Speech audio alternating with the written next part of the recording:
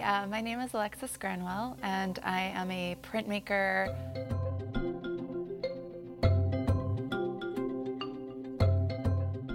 I always loved drawing and painting as a child, and I loved making dioramas and things like that. And then in high school, I got really serious about painting. I went to undergrad for painting, and I actually studied landscape painting, which you can maybe see a little bit in the print here at the Convention Center.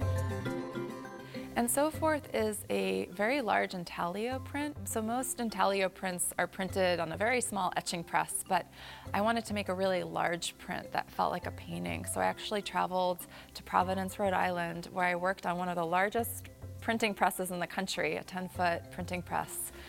I think this piece is a way to talk about the human experience. So although it's architectural, it could also be about our body and about how things shift in time. I'm interested in both the body and the architecture for that same reason, about a passage of time.